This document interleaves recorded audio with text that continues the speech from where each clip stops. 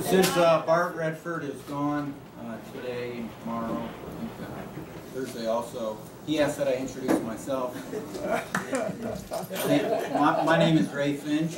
I'm a former Crease alum, former employee of Crease, and now I'm working at Fort Leavenworth as an analyst in the Foreign Military Studies Office, where I track Eurasian security issues.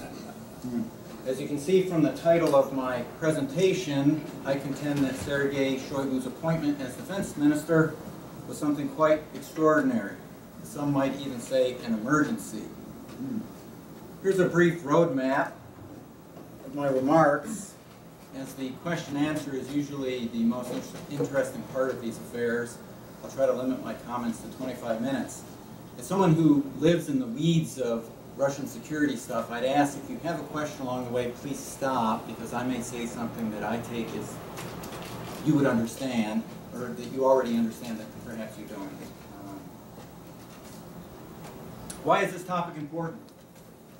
First, I think that his appointment says something about the nature of politics in Russia today. I believe that Shoygu serves as an apt metaphor for Russia. He spent the first 20 years of his career responding to domestic emergencies. He knows the strengths and weaknesses of Russia very well. As defense minister, he'll now be charged with responding to both internal and possibly external conflicts. And finally, should the stars align correctly, Mr. Shoygu could become Russia's next leader. We could spend a lot of time on his biography. He's a very interesting person and has done much during his life over the past 58 years. I've chosen just a handful of images and will treat you to a bit of a Shoygu slideshow. He's a year older than me, born in 1955 out in distant Siberia in the Tuva province. And one can detect his Asian roots in his father's face. This could be a factor if he does run for higher office. His father was a local party boss and was apparently acquainted with another party boss in the neighboring region of Sverdlovsk, by the name of Boris Yeltsin. So Shoygu had some early connections and he used that to further his career. As a teenager, you can see him up there, age 14, Shoygu was something of a hooligan. Did a lot of things as a youth that probably today he might not be willing to talk about. But he settled down and pursued his engineering and a party career. Two things I want to say. The woman he married was the wife of a party boss. His father was a party boss. He's used his personal connections to further his career, and he has a real talent in that regard. Shoygu came to Moscow in 1990 and took a government job in construction.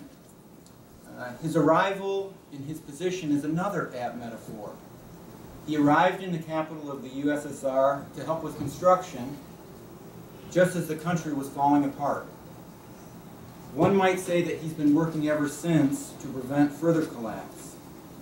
On the slide you can see some of his images from earlier rescue attempts. As the chairman of the newly formed Russian Rescue Corps, in the early 90s he was dispatched to the North Caucasus to help put out an ethnic fire between Georgians and Ossetians. Depending on who you talk to, he was very successful. We could talk a little bit too about what this means for his organization, what they're charged to do, but anyway, he has on-the-ground experience in handling ethnic conflicts. You can see there for almost 20 years he served as the Minister of Emercom, which is, I'm not sure, it's sort of like an enhanced Department of Homeland Security, FEMA put together. He quickly earned the reputation as an expert rescue worker and convinced the Kremlin leadership to appoint him as the Emercom chairman, or minister. Who better to lead the ministry? He gained the reputation of a can-do, hands-on leader.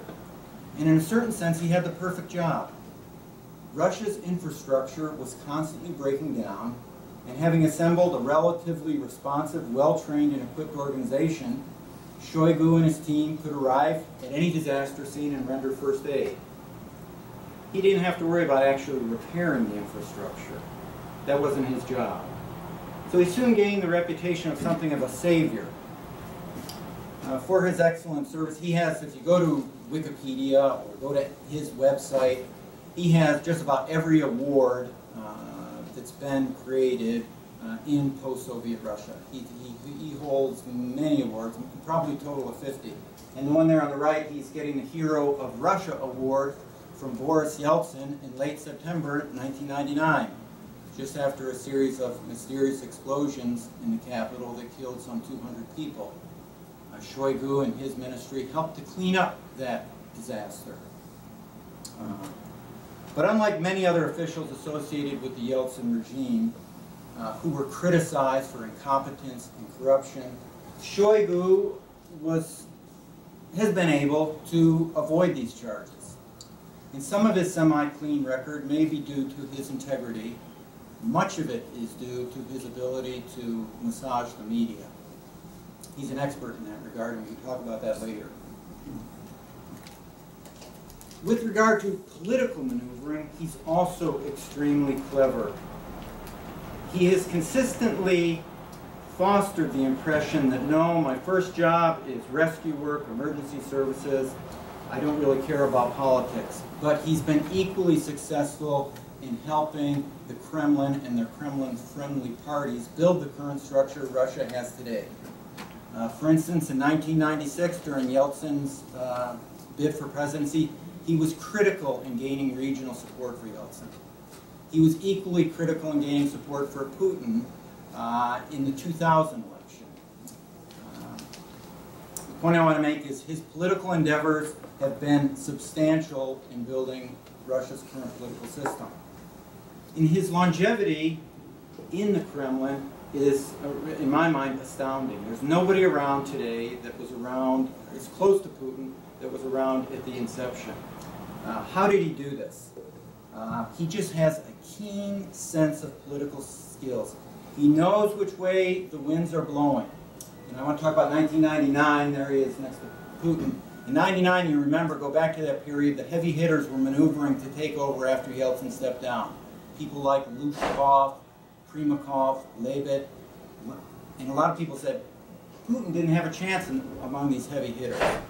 Shoygu, first time he met him, he said that's where the money is, that's where the power is. And he had been a Lushkov supporter. You can see up in that picture, in the, up on the far left there, and he quickly became a Putin supporter.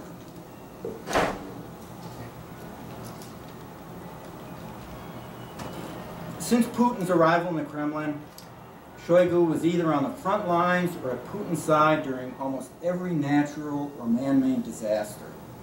Shoygu and his Emerkon forces were the visual proof that the Kremlin leadership was doing everything possible to alleviate the suffering of the Russian people. He has demonstrated good and faithful service under Putin. Most importantly, he was very good at his job. This guy is competent. Unlike many other ministries, his organization was responsive. His PR team was excellent. Again, he's no longer in this role. And he developed the reputation of handling any disaster before the criticism could really get to the Kremlin. And that, I want to say, worked wonders in Putin's impression of him. And even though he's held high-level positions in all the Kremlin-friendly parties, Единство, Один Россия, Наш Дом России, he's never taken an independent line. He's always followed what the Kremlin boss said. The photo on the lower left is from Beslan, just 9 years ago this month. And you remember that. Everybody remembers Beslan, that horrible accident, terrorist act. And it was, when Putin went to Beslan on 4 September, the man he put in charge of the cleanup operation was Shoygu and his Emerkon forces. These type of incidents, in my mind, tend to bind a relationship much closer. To go through something like that together, you have to trust another person pretty closely. It's a couple of other images. In the popular narrative, under Putin's leadership, Russia has been portrayed as, quote, getting up off her knees after the painful and humiliating 1990s. Instead of the chaotic democracy of the Yeltsin period, the country was now operating under Putin's strict and effective power vertical. There have been a number of disasters, however, which tend to refute this assertion.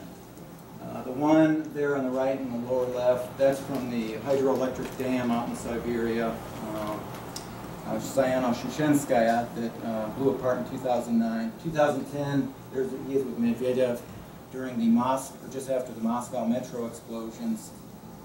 To fit into this narrative, however, the disaster had to be portrayed not only as an unavoidable accident, couldn't do anything about it, but that the authorities were quick to respond. In almost every case, Shoigu was adept at getting this message across. I know some of you guys will take me to task. There have been disasters that it has not been so great with, the fires of 2010 and 11. But by and large, he was extremely adept at, hey, the power vertical is working. During the past 2 decades, Russia has had very few soft power tools at its disposal. Shoigu, in his emergency ministry, is one solid exception. Even when the country was reeling economically during the 1990s, Shoigu and his MCHS or Emercom forces would respond to international disasters, whether it was delivering aid to Serbia or rescuing pilots in Africa. These guys put Russia back on the map in a very effective soft power tool. The point I want to stress is that Shoigu has been portrayed as very effective in responding to crisis over the past 20 years. So the guy's totally square away. This image, again on the right, might be a little bit too harsh, but it captures some of the challenges Shoigu faced as the Minister of Emergency Services. He inherited a mess. Any of you who've been to Russia know that the infrastructure is in pretty sorry condition. It was specifically during the 90s, and he had the task, you can see him there trying to thread a needle, trying to keep this thing from completely falling apart. And he's done pretty well. And I think most Russians look at him as a Mr. Fix-It kind of guy. He has that optimistic, can-do attitude. It paid off in May 2012.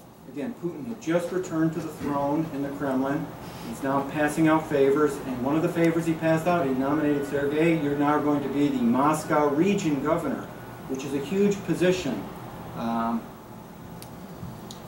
there was talk at the time that perhaps Shoigu was being, what I want to say, bred or groomed for the highest position, that he could be, learn the insides of the political system as the Moscow region governor, and then ultimately perhaps go into the Kremlin.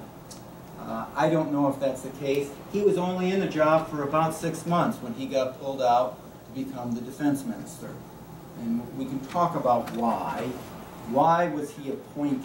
There he is down at, those of you who know Russian ministers of defense, that's starting with Grachov, Rodionov, Sergeyev, Ivanov.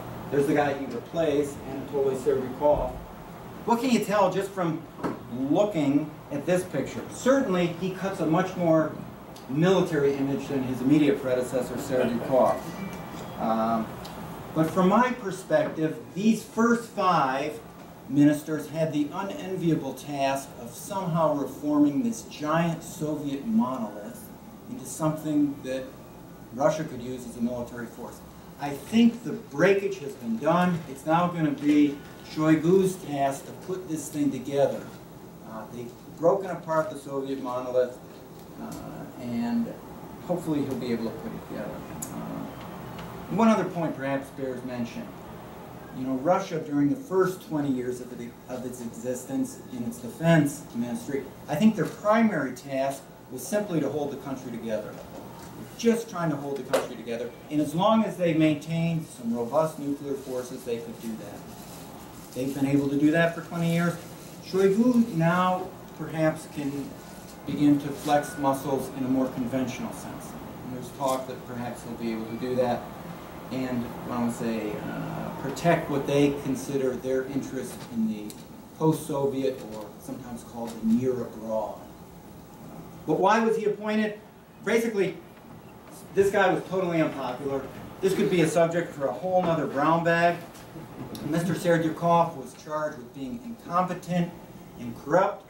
I tend to think he might have been a little bit of both, but you always have to remember that he was acting under the president. He was carrying out President Putin's actions.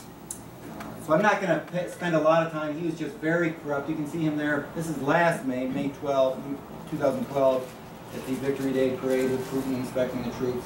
There's a recent poll where he was, rated as the most miserable minister in the government. And here are just some funny things that I've translated for you. Why was he removed? Some of it were personal. The one on the right talks about Serdyukov was married to one of Putin's close friends, Viktor Zubkov. Unfortunately, Serdyukov was messing around with one of his deputies within the defense ministry. This did not go well with Putin and Putin's close friend, Viktor Zubkov. So there were some personal issues as to why Serdyukov removed. But most people say he was incompetent. That's the other charge. And again, I'm working on a paper now talking about anti-Americanism. Some people claim that Serdyukov was a stooge. He was an American stooge. There he is receiving an award from Bob Gates, our former Minister of Defense. And you can see there, he's receiving his overseas passport. Or there's our president saying, today they fired Serdyukov. This is a great loss for the American people. But it does bring up the question, Putin was under a lot of pressure. How could he allow such a scoundrel like Serdyukov to wreak such havoc? There was real rumblings in the ranks. And there was also a growing realization that Serdyukov was not acting independently, that he was carrying out Kremlin-directed reforms. So who was responsible? Well, this one on the lower left there captures some of that sentiment. Pervy Pashol, the first one is gone. Serdyukov is gone. Who's next? Well, it'd be Medvedev and then Putin. For a lot of these arch-conservatives, not even arch-conservatives, but a lot of conservatives, they did not agree with what was happening in the defense ministry. So the first one gone. The other one is sort of a joke. And Putin says, okay, look, I'm going to have to beef up my defense because I'm under some criticism. And one way to do it would be to remove Serdyukov. Those of you who followed Putin's election campaign in late 2011, early 2012, remember one of his campaign statements dealt with improving the overall military potential of the country. And removing Serdyukov and appointing Shoigu could be interpreted as a clear sign that Russia was serious about rebuilding its military. Okay, so how, removing Serdyukov, appointing Shoigu, how does this affect what I call the Putin-verse, the universe around Putin? And again, for those of you who don't know Russian, it doesn't matter. Putin is the star, the stellar thing around which everything rotates. This is before Shoigu's appointment. And you can see that he's over on the liberal side. I don't know, liberal is not the right word. I would put the pragmatic side of Russian ideology, as opposed to the siloviki, or maybe the more conservative side of Russian. So he was considered part of the old Yeltsin family as to where he existed in the Putin universe. Not very close, actually, to Putin. I mean, he was out there, the Ministry of Emergency Affairs, but with his appointment, and again, this is from the Mitchenko report that was it's about 6 months old now, where again, this is for sort of the Kremlinologist Bible. He's going to tell us where people are in the Kremlin universe. You can see that Shoigu left that, and now he is much closer to Putin. And I just want to read one paragraph from this Mitchenko report in their description of Shoigu. They call Shoigu the government's chief image locomotive. He is working at an advantageous contrast to Serdyukov and is making rational use of his fame and popularity. Shoigu is perceived as almost a military man. Now again, he doesn't have the traditional military background, but he now wears a uniform. He certainly portrays himself as a military man.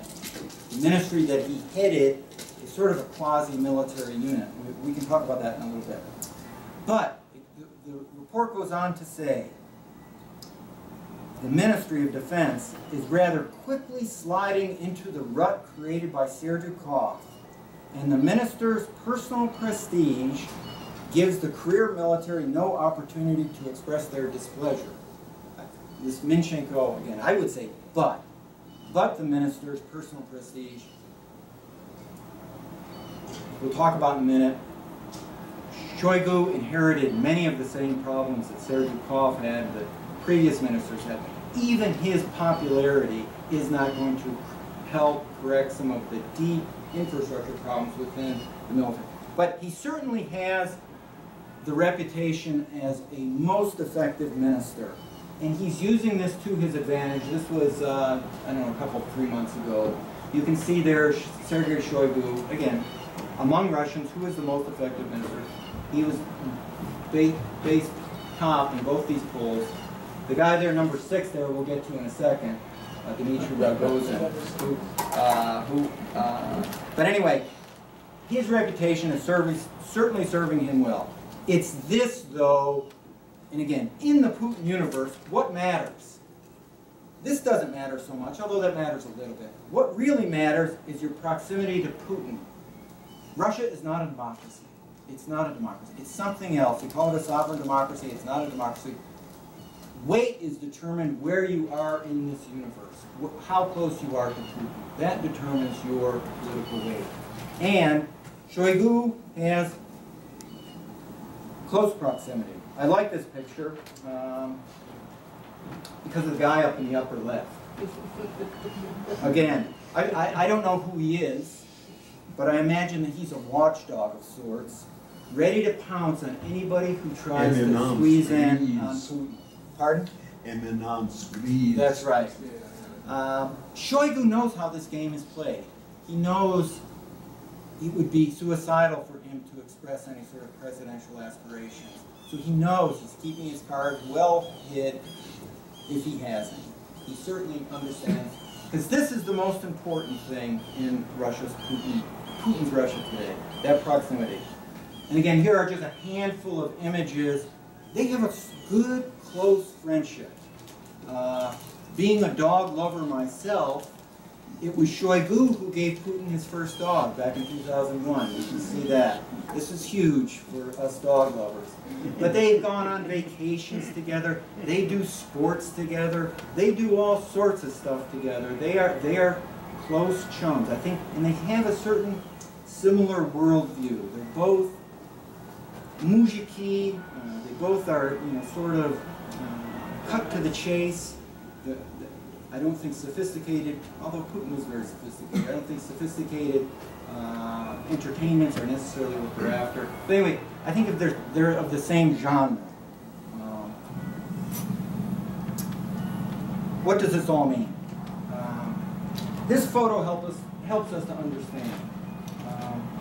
Is Shoygu closer to the politics of Putin or the military concerns of the Chief of the General Staff, Valery Gerasimenko? In my mind, there's no question as to where his loyalties lie. He's always going to answer Putin's phone first. His loyalty is not so much even to the military or to Russia as it is to Putin. And this could have some profound implications down the road. He is totally loyal to Putin. Here are a couple of images from this last 9 May Day victory parade. You can see he's standing there. I should have put the picture from 2012 of Sergey-Shoygu in the same ZIL limousine because he did not cut a very good image at all. And to compare the two, you would say one is very military, the other is not military at all.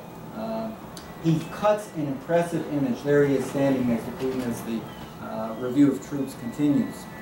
However, despite the elaborate parades and his reputation as that Superman, as I mentioned, he faces the same challenges as his predecessors. Severe manpower shortages, confusion about future structure, housing problems, limited research and development, just endemic corruption, etc. He's been in the job for less than a year, and it's probably too soon to offer any sort of final assessment. However, judging from his initial steps, I think he could, I say could with a small c, help to improve Russia's military prowess. He's done a lot of things on the margins to help morale, and I think that that's part, morale is the material as 3 is to 1, or 10 is to 1, as Napoleon said. He's done a good job in that regard. And so finally, 2 years ago, just less than 2 years ago, I gave a Brownbag titled Tsar Dmitry and NATO-Russia Relations, where I examined the life and writings of the guy right there at the upper right, Dmitry Rogozin. When I gave the talk, Rogozin was serving as Russia's representative to NATO, and I made a prediction that he would soon get closer to the Kremlin, because this was November 2011. There was a lot of talk that Putin needs some nationalists. Again, Medvedev was still the president, but everyone knew that Putin was going to replace him. That Putin needed some nationalism in his government to capture that part of the vote. And I predicted that he was going to get closer to the Kremlin. And lo and behold, less than a month later, he was appointed as, actually, Medvedev, a vice premier in charge of the Russian defense industry, the position he currently holds today. But in my assessment of looking at Russia, these images present, the term triptych? The icon, where there's 3 images, you might have the Virgin Mary, Christ, and some saint on the thing. This is the modern triptych of Russian ideology today. On the right, you have the image of Dmitry Rogozin with his dreams of a militarily strong, somewhat aggressive Russia that's not afraid to throw its weight around to restore what it believes it's their rightful place in the world. On the left, you have the more pragmatic Shoigu. He's certainly less nationalistic than Rogozin, and he's very well aware of the many domestic challenges that Russia faces. I mean, you can't be the head of the Ministry of Emergency Services for 20 years and not know all of the weaknesses in the country. At the bottom, of course, is President Putin, who shares qualities of both Shoigu and Rogozin. If an election were held tomorrow between these 3, who would win? Putin. Putin. He would win. However, if the race were between Rogozin and Shoigu, it would be much more interesting. Rogozin is certainly more politically ambitious. Has said prior to his appointment that he did have higher office aspirations. He's since toned those down because he knows how the game is played in the Kremlin. But Shoigu has better connections, including the most important connection, he's friends with Putin. So my guess, if Putin decides to say, enough, I'm tired of being the boss, the guy he's going to nod on could very well be Sergey Shoygu. But, as you know, that Putin is conceivably in office until 2024, when his second 6-year term ends. So we Kremlinologists don't have to worry about that for another 10 years yet. That's all my remarks. Thank you.